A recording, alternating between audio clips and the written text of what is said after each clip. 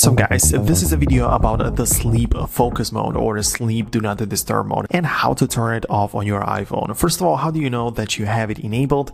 Well, next to the time right at the top of your iPhone, you can see there is a bed icon next to it. So you can see right away that you have it enabled right there. And of course, there are multiple ways how you can turn it off. But then I'm going to show you how you can prevent actually this from happening again to you. So anyways, the easiest way to turn it off is by going to the control center and tapping on the sleep toggle right there. This one is going to be there all the time because you cannot even customize to like move it away. So it's always going to be present there at this location. But you don't tap on this big button, but only at the circle. So if you tap on the circle, you turn it off right away. If you click on the circle, you can re-enable it. However, clicking on the rectangle opens up the new menu, like it just shows you all of your focus modes. Here you have different things, so tapping on this big button actually disables it and enables it, but clicking on the three toggles allows you to turn it on and like turn it and set it up differently. You have some things, so it will be activated automatically based on the sleep schedule set in health, so you can also just read that information right there. Besides that, when you have the focus sleep enabled, you can just use some other settings. Of course, you can automate it using Siri shortcuts or just ask Siri to turn it off.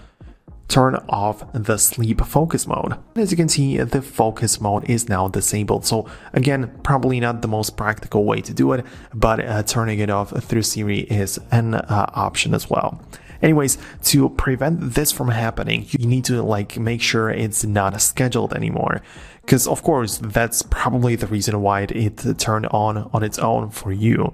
So again, click on the control center, go in here and tap on the settings. So in the sleep focus, tap on the settings, and now you should be moved in here. So you have like your contact people, which can access you, or some time sensitive notifications alongside with the messages are allowed. Apps for me, you can customize the lock screen, home screen, and even your Apple Watch face. However, the important thing in here is the scheduled.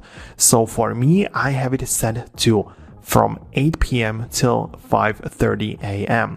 So this is my schedule. It happens every single day. So you can change it up. You can actually turn on the wind down previews because it's for the sleep, so you should like rest before you actually go to sleep and stuff. But yeah, these are only the settings related to the sleeping focus mode. In order to make sure that this never happens to you again, what you want to do is to disable the scheduling. Of course, all of your settings stay the same. It's not going to be like disabled. When I enable the scheduling again, it just takes into account my previous scheduled settings, so I can always just turn it off and on, no problem there. However, make sure it's disabled, and now when 8 p.m. is at the time, that it's just not going to be enabled on its own. And this is probably something you want to achieve. So make sure to do that to never actually have it turn on automatically. But besides that, there are again a couple of different settings. Like I said, you can use some focus filters, so you can choose some different combination of things which happen, so you can like filter your emails or calendar events, messages, and some other productivity stuff. You can also just turn on a low power mode whenever you are in the sleep mode, because of course you don't want to use your iPhone during the time, so it makes sense to like save the battery as much as you can.